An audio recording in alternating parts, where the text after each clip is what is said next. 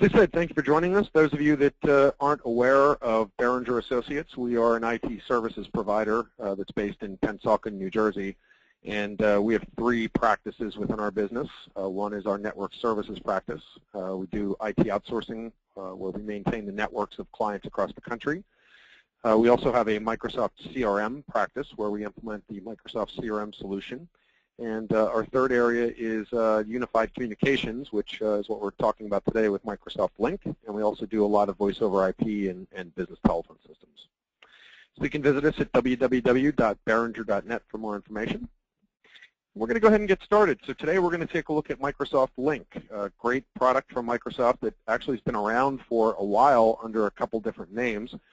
And it's a collaboration and also a unified communications product. So what does that mean? Well, if you think about how you communicate today, either internally or with external people like customers and suppliers and so forth, you may choose to call somebody, you may email them, you may instant message them, you may reach them on social media, and probably a couple other ways. And unfortunately, if you don't reach them on one of those methods, you probably move on to the next one. So if you send somebody an email and you don't get a reply, then you probably pick up the phone and call them, and you could dial a variety of phone numbers. You could call their office, you could call their cell phone, and so forth. So unified communications looks to take all those different methods of collaboration and communication and bring them into a single interface. And that's essentially what unified communications does.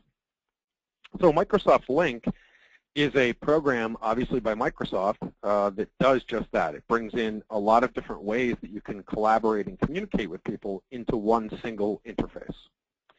So here on my screen, you should be seeing my Microsoft Lync client.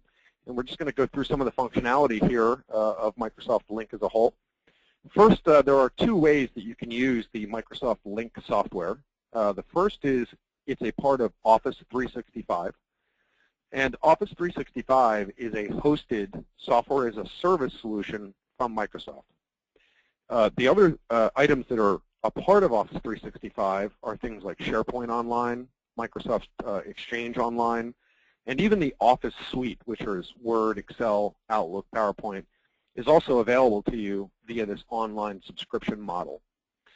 So you don't really have any software at all to buy, and you have very little to install and maintain. So on my machine, I have the Microsoft Lync client installed.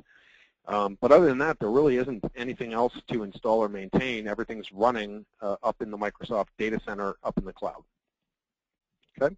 So when I'm connecting here through Microsoft Lync, it's actually connecting up to Microsoft servers in the cloud, as are all the other people that are in my contact list here that are part of Beringer Associates.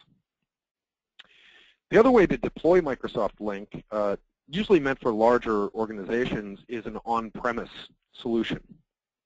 And that does require a number of different servers, and it does require some fairly intensive installation and configuration of the software. At that point, it is running on-premise at your location or in your data center. And you do eliminate the monthly fees associated with the use of the product as you own it, but you would be paying maintenance or software assurance on that software so that you can update it going forward. The Office 365 product is certainly a great value by Microsoft. The pricing starts at about $6 per user per month, and that's really the only fee associated with the Office 365 product. And there are different levels to the product depending on what you need. And I encourage you to go to office365.com or contact us at Beringer Associates if you have any questions on the subscription models for Office 365. Okay, so what does this great technology do? We use this internally, and quite honestly, it's revolutionized the way that we work internally. So we have mid-20s in terms of number of employees, and we have employees that are based out of different locations. And we also have a lot of employees that work remotely from customer sites or even from home offices at times. So we're geographically dispersed at Beringer Associates. And it's very helpful to be able to look in a single interface and see who I'm able to communicate with and what their status is. So in my Lync client here, the first item up the top here is my current status. So you can either type in your status, as I have here, or it will actually read from your Outlook calendar and show people your status as it is in your Outlook calendar. So if I scroll down through my list here, you can see that people are in meetings, there are people that are available, and there are people that are offline or not connected, which on vacation or traveling or something like that. And as I said, that is reading from their Outlook calendars or also from their manual status that they're giving it at the top of the Lync client here. Okay. I can also choose to set my status here to busy or unavailable or even do not disturb. I can also set it to appear away, which means I would appear as not being logged into Microsoft Lync. Okay, so that's a simple drop-down. Next down here is the kind of upper portion of the software here, and you can search for a contact by name, first name or last name, or even a portion thereof. And then you can also look at things like activity feeds, which is pretty neat. So in here, it's showing me some feeds from people that I have as a friend, so to speak, in my Lync software. So we can see John Morehouse here, who looks like he is also on the webinar with us, as he just changed his status, as you see here.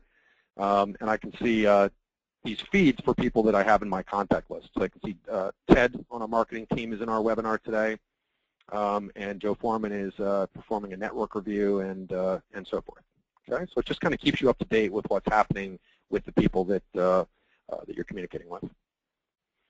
And then finally, conversations in here are a history of the instant message conversations that you've had with people over time.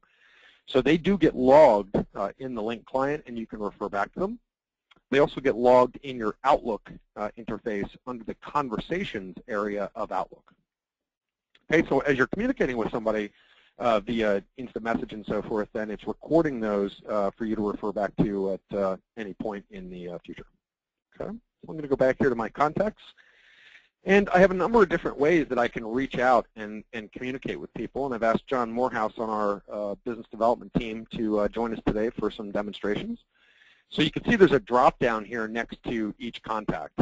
And when I drop that down, I have the different ways that I can communicate with John. So the first is an instant message conversation. So I'll just go ahead and do that. I'll double click on him.